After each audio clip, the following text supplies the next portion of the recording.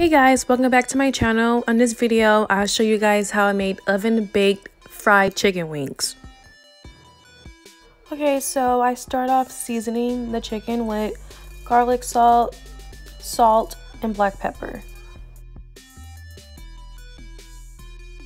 Then I add about 3 teaspoons of baking powder onto the chicken and spread it around.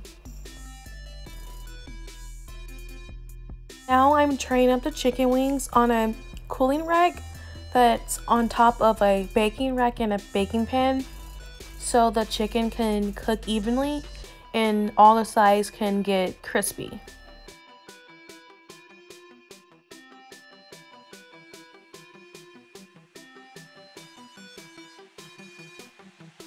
And this is how your chicken should look once you put it in the oven to start baking.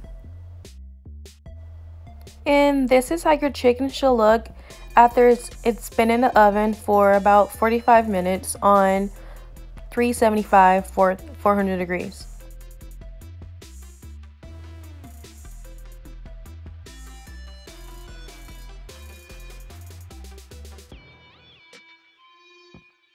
I like to make this sweet and spicy sauce that my sister has been making for years.